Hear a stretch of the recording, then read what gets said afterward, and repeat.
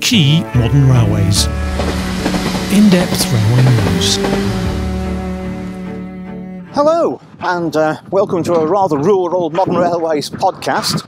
Today we're down by the River Trent and the canal, and by Midland Main Line. Which, of course, is the line with the best case for electrification in the country. So, first off, we're going to go over to speak to the editor, Philip Sherratt, who's just a few miles down the line that way, down near Attenborough Wildlife Park.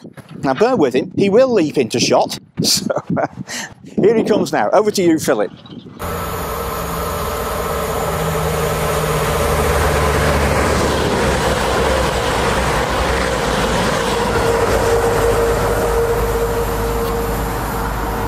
Hi, thanks very much, Ian, and good to see you all again, everyone, for another video this month to talk about the next issue of Modern Railways magazine. First of all, I've come down, I live on the western edge of Nottingham, and this is Attenborough Nature Reserve. I've got the railway line here, behind me is into Nottingham, and that train that's gone through is a Nottingham to London East Midlands service, so that's just approaching Attenborough Junction, and then Trent East, where it will take fork leftwards and towards East Midlands Parkway, and then on south towards Leicester and London. And then here next to me is the Nature Reserve with the lake, and you can just see behind me the spire of the church at St Mary's at Attenborough. So this is quite a famous photographic location you might recognise. So I thought I'd come down to the line side again and tell you a little bit about what's in the next issue of the magazine. It's not very East Midlands focused. The only parallel I can draw between our focus on Great Western is that HSTs, which are still operating on this line, were on the Great Western, of course, in many numbers, and have now been replaced by new trains, and we're about to get that up here.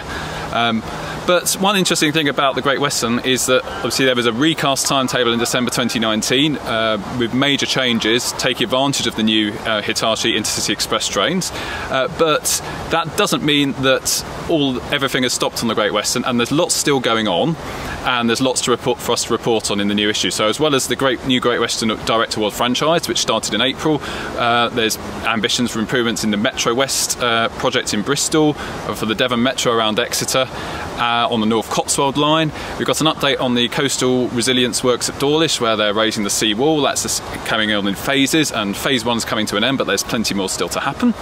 So there's lots to report on the Great Western, and that's the main focus of the features. But we've got lots of added extras for you this month, including a free pull-out map that's extracted from the new Rail Atlas that Cressy Publishing have produced. Thanks to them for allowing us to put that into the magazine. So that's for you all. And we've also got a supplement on HS2 about the rolling stock, and that's sponsored by Bombardier and Hitachi, who are bidding together as a joint venture. So we thank them for their support with that as well. So there's lots of added value for you in the issue of the magazine, and I really hope that you'll enjoy it and that you'll find it easy to get hold of. Now, shops are open, but you can also order it online, and you can subscribe as well. So there's plenty to enjoy. So I'm just going to close off for you. We're about to get bombed by an HST here. This is an empty stop working that's come from Nottingham.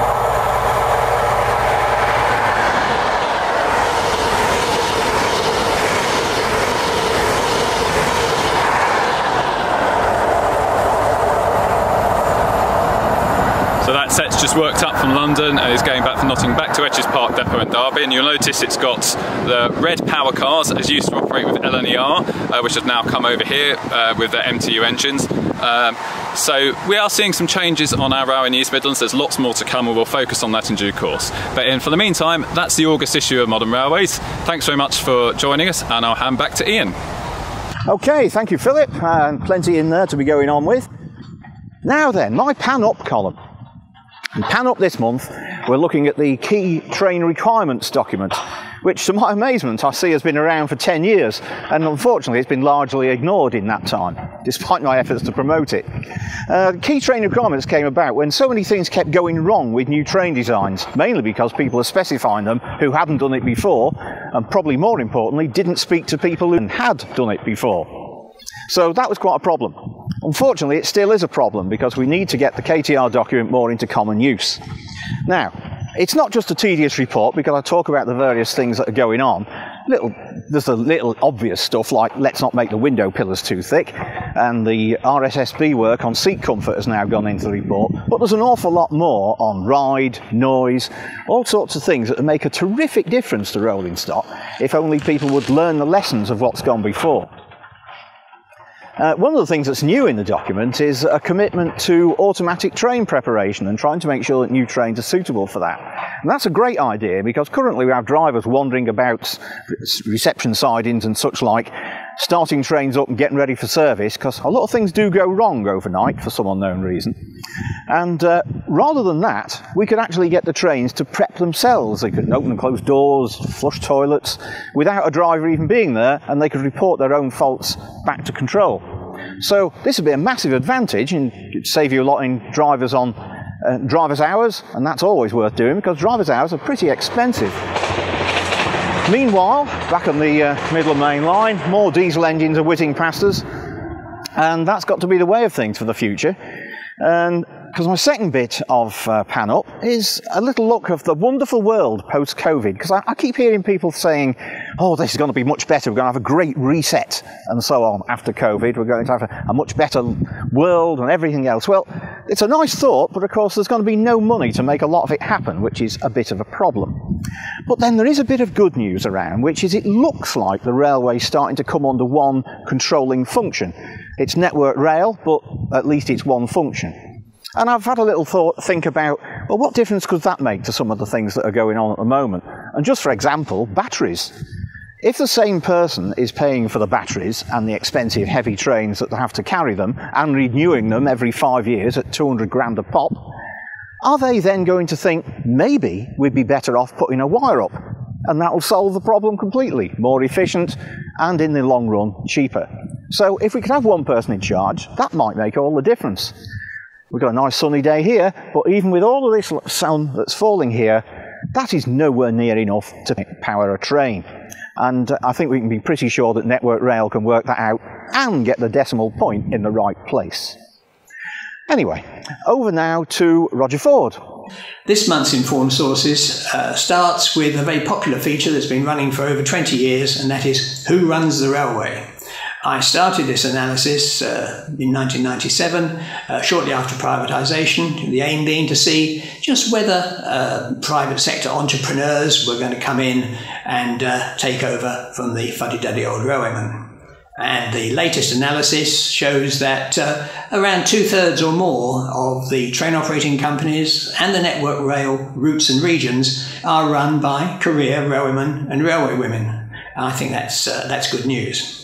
Less good news, in fact, thoroughly bad news, is I've been doing more analysis, yet more analysis of the government's emergency measures agreements, payments to the train operating companies. As you know, the train operating companies give what revenue they've got to the government, and the government covers all their costs. And I've worked out the subsidy, or the payments to each TOC, and then used that to work out the cost per subsidy per journey. And the numbers are pretty scary. And I think that explains why in July the government finally abandoned the message, do not travel unless it's essential, and replaced it with travel safely this summer. They really need the money. Following that is innovation. As you know, both Ian Walmsley and I are innovation skeptics, and a new round of funding has just been announced, and one or two of the items further fuel my skepticism. I have a bit of fun with a new first glass fibre reinforced polymer bridge, which is of course the first new all glass fibre polymer bridge since the first all-new polymer fiberglass bridge in 2011, and that of course followed the first polymer bridge back in 2007. But there are some interesting items also being funded, and I cover them too. Following that is Informed Sources laws. Now, most people know Informed Sources' third law, mistrustful forecasts based on the seasons, but in fact there are 11 laws based on my experience in the railway industry, and we've printed out a sheet of them so you can copy it and keep it in your wallet for easy reference, and I also explain some of the background to how the laws came along.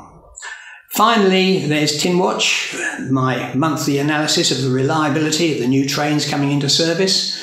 Not much has happened really this month. and it looks as though instead of the bathtub curves you're supposed to get, where failures drop rapidly to the expected level, what we've got is more like a shower tray. So that's Informed Sources for August, and back to you, Ian. That's it for today, and look forward to seeing you on next month's podcast when we'll be previewing the September edition. How fast it all passes. Bye everybody.